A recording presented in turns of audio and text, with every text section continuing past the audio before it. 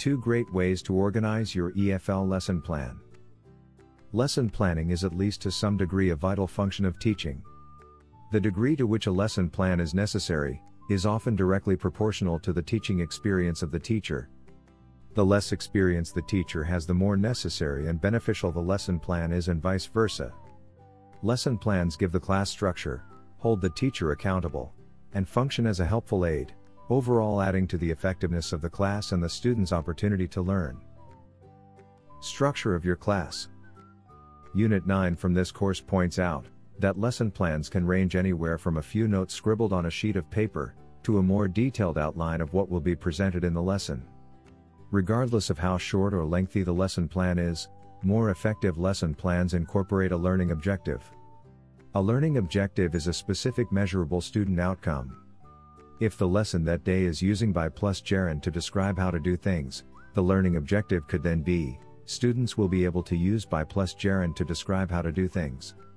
A good way to improve your accent is by talking with native speakers.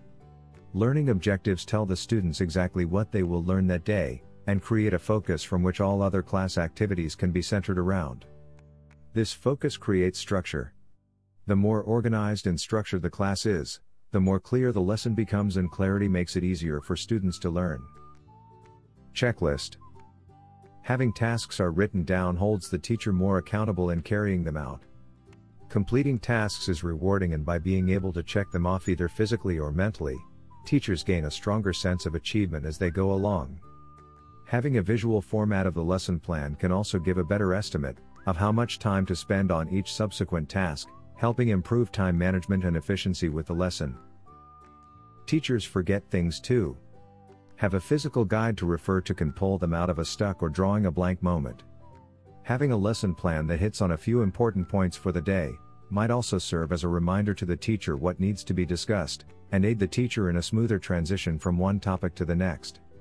This is especially beneficial in longer, more intensive lessons.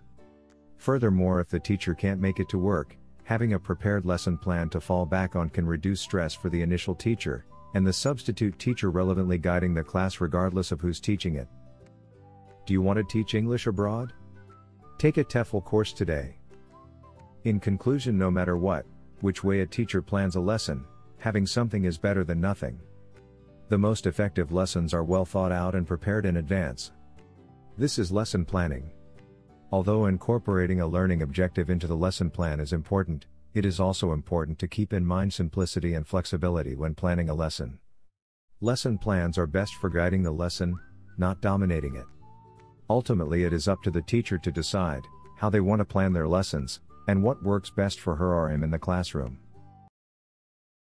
Thanks so much for watching. We are ITTT, the leading provider for TEFL and TESOL training courses. If you liked this video, please subscribe by clicking that button down here, and click on any of the videos here on the left for more interesting teaching tips for getting certified to teach English abroad and online.